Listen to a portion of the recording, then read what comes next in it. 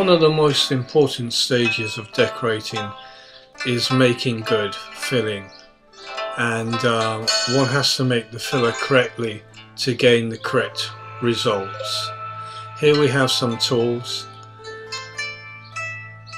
and here is the tools, and this is a spatula for wide areas. This is a continental filling knife, different sizes, some sandpaper there. We've got the internal filler, which is water based for interior decoration, and a bucket for cleaning our tools, and also you can mix the filler in a bucket or a bowl depending upon what your preference is. And for demonstration purposes we shall mix the internal filler on a board. We'll try and sprinkle it out just enough for we can mix it and use that amount of filler for the purpose, so we don't have excess filler and wasting filler. Pattern it into sort of a square and then put a hole in the middle, which we will add water into that hole, but we're only putting a small amount of water, so we're able to mix that water with the filler and without the water dispersing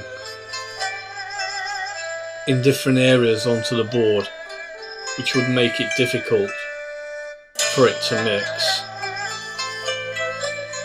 There we go, patting it on the sides, and then just on the edges getting the loose filler and just placing it into the center, and then we can start mixing that water with the filler.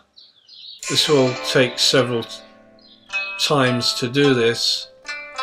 Again, we're putting some water in, but not a great amount, because we've already started the process off. Again, working from the sides, we're filling that center section with the filler that's not been connected with the water. Now we know that we don't wish to add any more water into the circle.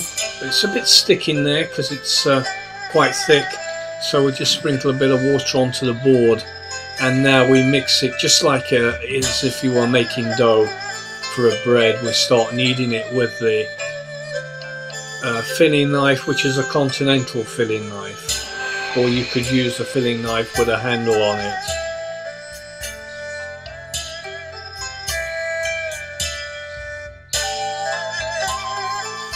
As you can see,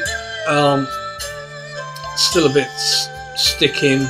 It wants to be quite malleable, yet quite sort of able to form things from the filler, and it's not, it doesn't sort of run off the knife or on the board.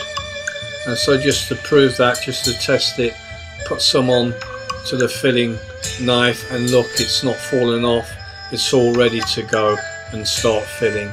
Thank you for watching kudostraining.biz.